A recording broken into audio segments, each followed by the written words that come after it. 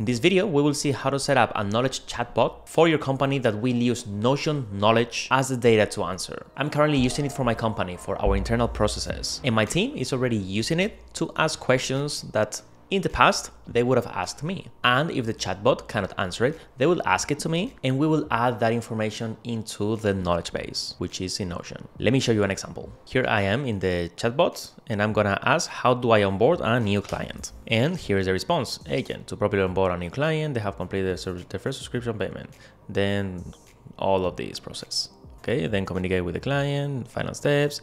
So it looks like it was the right answer. Now, what is the needed setup for this? Okay, so now let's see, what did I do to set this up? The first thing that we need is to have a database with all the data about how things are done within our business. This is something that I have covered in multiple videos, how to set SOPs up for your company. And these are all the SOPs that I have. So the only thing needed is just one database with the SOPs written inside of every page. And if you think about it, the good thing about doing it this way is that whenever we update the knowledge inside of these pages, the chatbot will automatically be updated as well. Because you may be thinking, well, I can recreate the same in Notebook LM or inside of a GPT, but updating that knowledge is very cumbersome. But since we already use Notion for all of our company, I want that whenever we update this, everything else is updated, including this knowledge chatbot, because I want to use Notion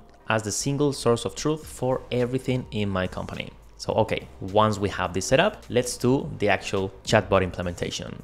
And for that, I am going to use make.com. In make.com, there is a new feature called AI agents, which is currently in beta. And in order to create a new agent, we will have to click here, but I'm going to show you how I have configured my process coach. This is what you are going to see whenever you create a new AI agent, and you will have to prompt it so Make can know what this agent is going to do. So in my case, you're an agent with vast knowledge of all the documentation that Systemify's company is using internally. Your main job is to respond to user queries. First, checking the SOPs and documents database to get the list of all existing documents. Second, try to figure out which document may have the answer the user is trying to get. Third, get the content of that page from Notion itself. And fourth, elaborate a response to the user considering that content. You must always do these 4 steps. Your only input will be the user's query and your output, the response to such query in the following format. Document name used to build the response, respond to the user's query. Exceptions, don't do anything if the user's query doesn't look like a question. If no document looks to have the answer, do not make anything up and say that you don't have the answer. So this is the first thing that we will have to build. In all honesty, I built this using ChatGPT as well. So once this is set up, we need to give this agent some tools. Okay, we can think of agents as people with skills. So me, Daniel, I am an agent and I will have the skill to read a Notion's page content, or I will have the skill of getting all the documents in the SOP database. We can give it the skill to check my Google Calendar for events, or the skill of creating Google Calendar events, sending emails, creating drafts, answering to WhatsApp. So we can build as many skills as we want for each agent. Okay, so how do we set this up? We set this up by going to the scenarios, and here I have built 2 different folders because I want that all of this is organized.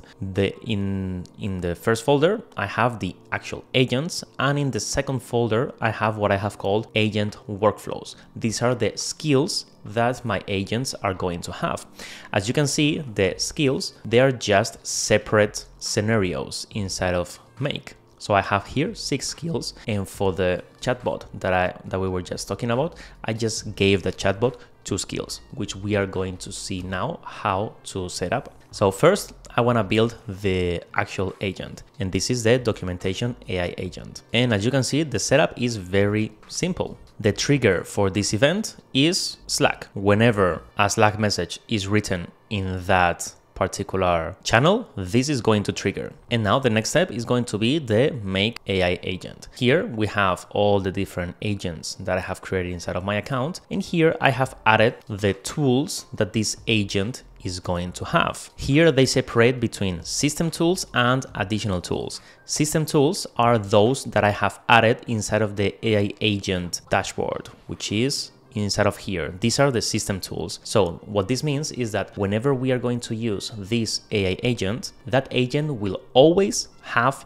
these skills over here. But if I am inside of a scenario, apart from those system tools, I can also give it additional tools. So I will just click here, and here I will see all the list of all my scenarios. So I can just have those additional tools over here. So now the only thing to set up here is what is the message that the AI agent is going to receive. Since the AI agent already have the instructions of what he needs to do, here we just have to send a message. Here is the user's query, text. So this is the actual Slack message that the user has sent. And that is it. And finally, that last step is to send a message inside of Slack with this text agent and response. I want to use this agent word because this is going to send a message inside of Slack. So if you think about it, a message inside of Slack would trigger this automation again, and it will go again to the AI agent, and then the agent will respond and trigger this, and this will be an infinite loop. So I'm using the word agent over here so I can filter it here. So the text does not start with agent, and like this, this will stop that infinite loop. But now let's see how we have set up these two system tools. Let's go to the scenarios so we can see them. And this is the first one, get all documents inside of the SOP database. So the agent goes to the whole SOP's database, have all the SOP titles, so then he can choose which SOP may have the information that the user is requesting, and open it and see all the data inside of that SOP and use that to give us the response. So this is step number one. This is just giving the agent all the SOPs titles that we have inside of the database. The process here is the trigger of this automation is to get all the documents. So this is a search objects module from Notion. And the trigger is on demand. This means that this automation is only going to run whenever the user, or in this case, the agent, triggers it. This is going to get all the documents from my database, because as you can see, there is no filter and the limit is 1000. So this is just gonna get all the database. And here in this text aggregator, I'm going to create a list of all the different documents. Source module is this one, and row separator is a new row. So I want that from document to document, there is a new row. So we can run this so you can see what is the output like. Okay, so this is the input, and the output is just text with all the different SOPs and the document ID. So this is the page ID. And this is what the scenario is going to output to the AI agent. So we have to create this return output module. So this is skill number one. Then skill number two of our AI agent is to read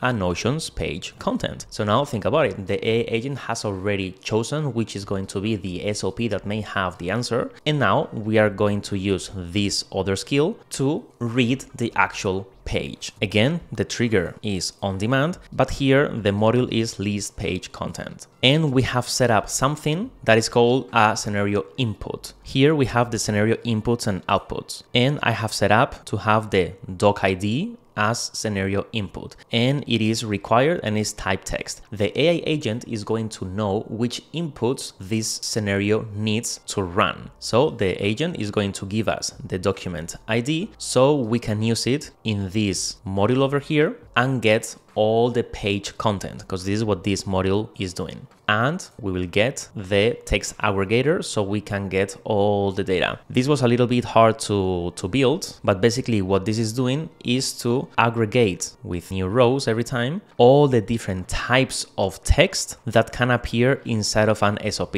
So heading 1, heading 2, heading 3, bullet list, numbered item, paragraphs, and code content. So building this was a little bit complicated because whenever you run this, we will only get the first line of what appears inside of the page. So we can use this variable over here. So I needed to run this as many times as you can see here, placing inside of that page the type of content that I wanted to retrieve. So first with heading 1, then with heading 2, then with heading 3, until I had all the different types of text that I can have inside of a page. And then the output of this is going to be the Notion page itself. Let me run an example. I'm going to run it and I'm going to give it the document ID manually and click OK. So this one just got all the different blocks of text inside of the page, and this one aggregated all to read the actual page. So this is all the process. And now we are using that as scenario output. So this is going to return that to the AI agent, so the agent can use this to answer our query. There is one last thing that we have to do, and this is inside of the AI agent page.